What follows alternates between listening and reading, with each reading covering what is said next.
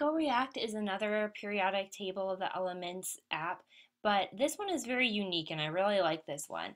And the reason I like it is because you can actually make elements react right here on the screen without having to do all of the work in your classroom.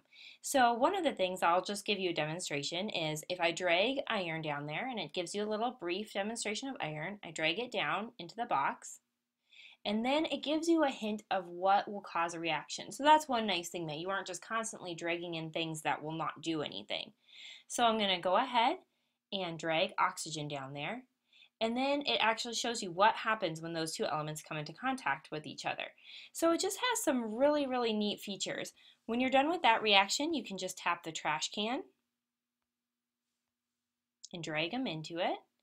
And then you can start all over again. So I'm going to put sulfur down there.